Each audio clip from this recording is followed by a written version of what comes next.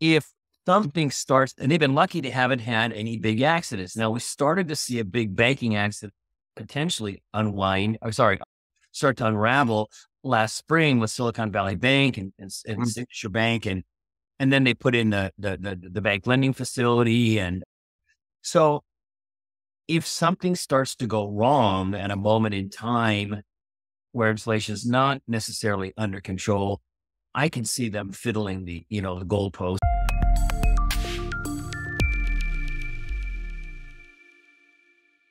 Bill Fleckenstein, how are you? I'm doing fine. How are you? I'm doing good. Thanks for joining me today. A lot of stuff is going on in the marketplace. What are your thoughts at the end of the year here, just looking back? And what are you looking at for 2024, looking forward? Well, I think 2023, I think the equity market surprised people, including myself, as to how resilient it was, given the fact that rates kept rising for most of the year. The problem when analyzing the equity market is the fact that it's so distorted by the amount of passive money that's run for corporate America via corporate America retirement accounts run by Vanguard and BlackRock, et cetera.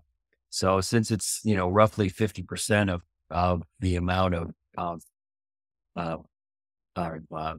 flows and transactions, it really kind of warps the market's function as a discounting mechanism, right? I mean, Warren Buffett or Charlie Munger, whoever said it, in the short run, the market is a voting machine. And in the long run, it's a weighing machine.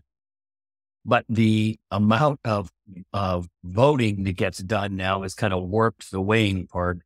And it's also warped, I believe, the discounting function. So it's harder to get a read on what individual industries or companies may mean by their action vis-a-vis the news or the overall action of the market. It's much harder to have a strong opinion about any of that. And then the other thing that's confusing now relative to what we've seen in the last, say, couple of decades has been the fact that the nominal growth has been quite strong as the rate of inflation has been much higher in the last couple of years than we experienced for the two decades. So you have the situation where you have recession-like characteristics in some industries, but none of the accompanying signs of an early recession in the job market at all. Now, job market is lagging, and there's reasons why the job market is more distorted. But all of that, I think, is just to say that I don't have a really strong opinion because it's hard to formulate something you have a lot of confidence in general. So I'm just trying to be alert to clues as to which way things are breaking. And really the equity market is so distorted because of that. And then the amount of money that's in option related products. So the noise factor on any given day when you look at the trading is just immense. So I'll just kind of leave it there.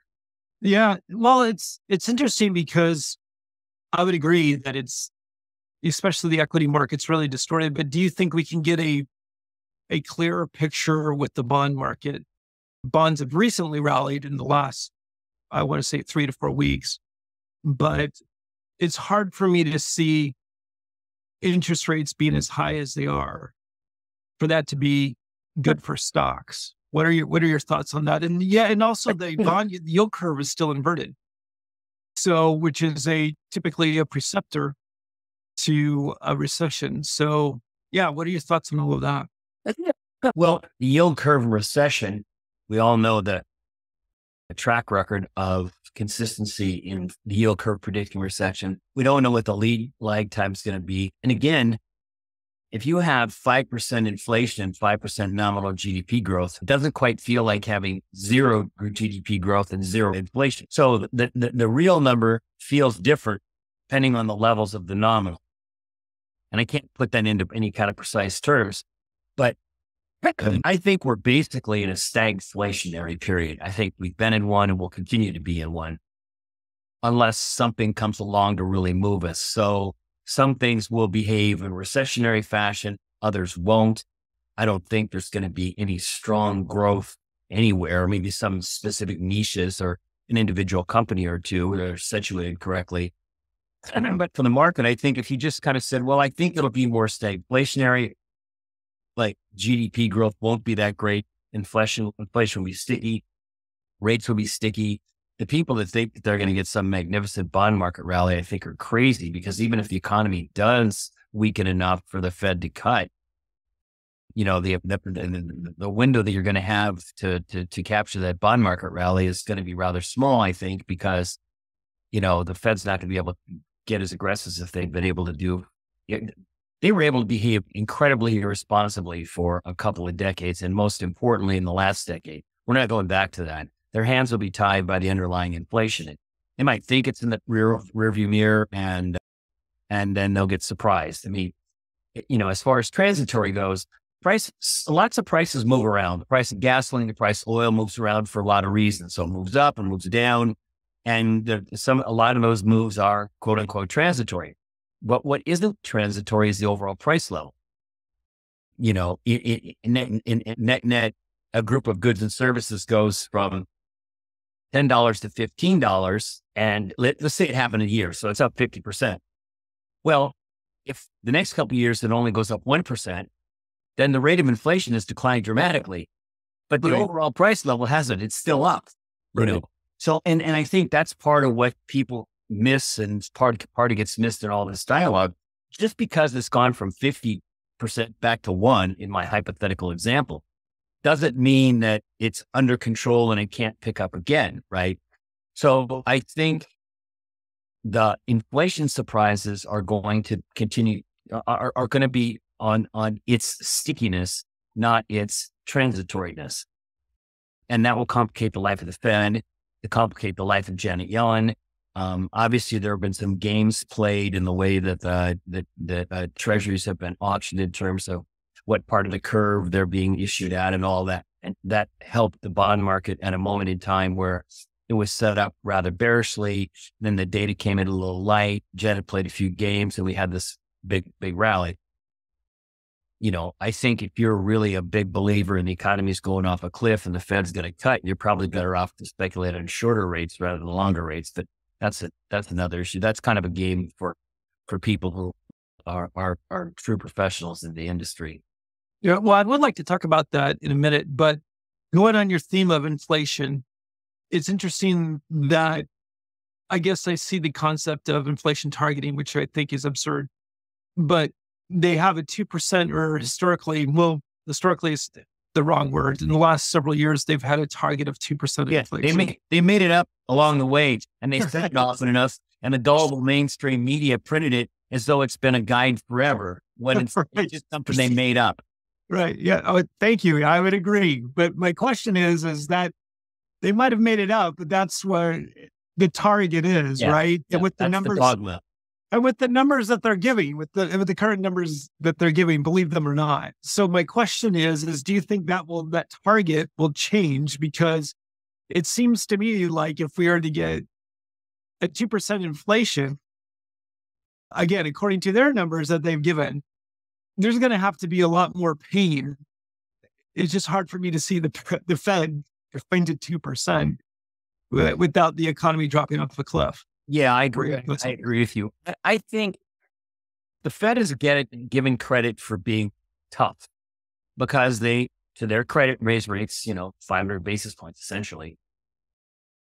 And that some amount of rate rise was appropriate. I would have probably handled it differently and said, let's get rid of the balance sheet, but they were never going to do that. On the other hand, the Fed put themselves in the pickle where they had to do that by being irresponsible with the QE and the rate rises and all the fears and speeches of inflation that was too low, as if that was some sort of big danger, which they continually kept talking about. So, but they're not tough guys. No, they're a bunch of pussies. And so if something starts, and they've been lucky they haven't had any big accidents. Now we started to see a big banking accident potentially start to unravel last spring with Silicon Valley Bank and Signature Bank. And And then they put in the bank lending facility. And so if something starts to go wrong at a moment in time where inflation is not necessarily under control, I can see them fiddling the goalposts. How it will play out, I don't know. Would they in a right kind of period change their inflation target? Yeah, they could. There's no point talking about that now because we don't have the right macro set up to even think about that, or whether they pursue what yield curve control. So they might do any number of things that we're not contemplating right now, but you'll need some sort of trouble for that, whether it's financial system problems, whether it's problems uncovered by marks to market in areas where there haven't been, whether it's commercial real estate affecting, regional banks and money center banks, or venture and LBO, private equity kinds of marks. I think we all know that there's got to be a lot of mismarks, whether that could be bad enough in some area to precipitate a problem. I would think if the transmission mechanism that's most obvious, though it doesn't mean it'll play out that way, would be the regional banks, because they're already sitting on a bunch of treasuries we know that are underwater. And, there have been enough cases of sort of jingle mail in the corporate real estate, commercial real estate world, where there are hotels or buildings, that there's some drastically bad marks. So, I just don't know. But in the absence of some real trouble, they're probably not going to do much. And I don't think you'll see any cuts either, unless, again, something happens that to kind of moves them off the mark. Got it. So on the same theme of the bond market, it's interesting because, and I want your thoughts on this, because we've seen some auctions that haven't gone well, if you would. And I use that as air quotes. And I'm operating under the assumption because the Fed has stopped quantitative easing. The question to you is, if few people are buying, what would stop the Fed from doing QE again and to keep rates low? Nothing would stop them other than the fact that the inflation problem is front and center, and it's gotten their attention, and they have trouble focusing on more than one thing at once. So as long as they perceive inflation to be their public enemy number one, as long as the public's upset about it, I don't think they really care much about the public, but the Fed's under criticism because of inflation, and they don't like that. So they're willing to fight inflation, quote unquote, as long as it doesn't get too painful. Right. And so, there have been lots of poor auctions. It's tough to see who wants to buy this massive supply, which is why Janet shifted the funding to the shorter end, because there's lots of demand at the short end.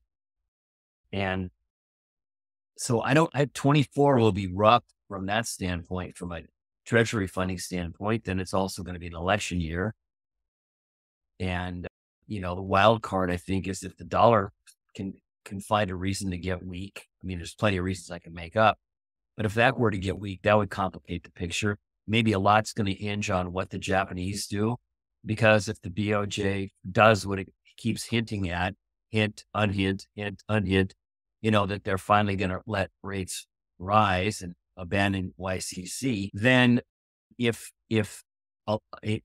money gets, if more money gets repatriated to Japan and the yen can't be the source of carry, that would be even more problematic for the treasury market. And if the yen were to rally, which it would if the BOJ was doing that and they were repatriating capital, then you could have a situation where there could really maybe be some real angst about the different refundings. And would the Fed have to do something clever there? I can see a scenario where it would happen. It doesn't seem very likely at this juncture, but it's certainly very plausible. And as we've seen, events go from being impossible to unavoidable in a short space of time these days. Macro events, but it takes, so there's always a much longer fuse on any of this stuff than you would ever, than would ever seem logical. It's hard for me. And again, I see it as plausible as you pointed out, but it's hard for me to see the Bank of Japan letting interest rates float just because the yen carry trade's been on for so long. So many people would get hurt. But that's Well, just me. it only matters if they don't care if other institutes, they don't want their banking system Yeah. to get hurt. Right. So Right. they've been giving the guys the wink, wink behind the scenes for quite some time now. So Right. my friend James Aitken, who's very thoughtful on this topic, thinks that Japan will be in a full hiking cycle in 2024. Wow. So That if were he, to happen. yeah, he's kind of way above average batting average on these kinds of topics. So I would love to chat with him. That would be crazy in my, I mean, I am not saying that that is not in the cards. You have to look at the entire spectrum, but I just see that as, well, wow. the yen, look, they're trying, if once they finally realize that they've ignited inflation over there, which they have, weak currency is not good for them. Right. And they don't want inflation to, at some point, they'll be so happy with themselves for having created inflation. Why they wanted to is idiotic, but that's a different issue. That they'll have to deal with it. And the domestic savers are not going to be unhappy if rates start rising because they're having to deal with the inflation. And so, I mean, it only seems crazy because it's been so long since they've done anything like that. Right. But I mean, I think it's entirely plausible, and it won't matter till it starts to matter. Right. So that really leads me in, and what's your thoughts? And this was really two things. It's hard in my mind, and I want you to comment on this. It's hard to go wrong. I don't see how you can go wrong buying the short end of the curve on the bond yields, buying the 2-year, meaning, and what you're basically doing, you're taking a little bit of yield and just being on the sidelines. Yeah. I'm sorry. No, and I would like your thoughts on that. And then I have another thought. I think that's exactly right. I mean, obviously you're not locking anything up if that's your intention, but I mean, it's not clear enough about how events will play out to want to lock. These rates aren't high enough to want to lock them up, I don't think. So yeah, I think 2 years and under is a pretty good place to be with money that you're not sure what you want. If you're not sure what your next step is going to be, that's a pretty good place to hang out. I completely agree with you about that. And then my next thought is, it seems like in this inflationary or monetary inflation, we'll even asset inflationary environment, the only place I see value is in commodities. And I don't know what your thoughts about that, and especially the equities. Is just, I've never seen a lot of these assets as cheap as they are now. And the problem with value investing is they tend to gain more value. So I was just thought your thought on that. I think you're right. Look, Americans have been slow to grasp the idea that we have an inflation issue. For a long time, the inflation rate in this country, in my opinion, was never what the CPI said it was. The CPI is a bad index, as people are now discovering with owner's equivalent rent, substitution, hedonics. And now it's gotten a lot. But I mean, for the longest time, people didn't know about that. And the inflation rate was stated at X, and it was probably X plus something. And of course, it's different for everyone because everyone buys different types of products and has different amounts of capital. Americans seem unwilling to own anything that might protect them from inflation, even though inflation is a problem. You see the rest of the world accumulating gold, but you don't see Americans accumulating gold. And the same would be true for other commodities, I think. I mean, uranium's had a pretty big run, but in general, commodities are not anything most people care much about. And they are difficult businesses. Extraction businesses are difficult, and, they tend to be cyclical. But a lot of the equities in those, particularly gold mining equities, are really rather cheap, on a cash flow basis. They're as cheap as they've ever been, but no one seems to care. But I think there's also, away from that, there's plenty of smaller cap companies that are reasonable too. This warpage of how investing gets done at the margin every year. Money gets redeemed away from active managers, and as people get older and for other reasons, and money goes into the passive scheme. And so that tends to take away the stock picking aspects. So things stay cheaper longer and they don't work. And then they catch a bid and people gravitate to them. So I think you're right. There's a lot of interestingly priced equities in the land of commodities. What will cause that to change?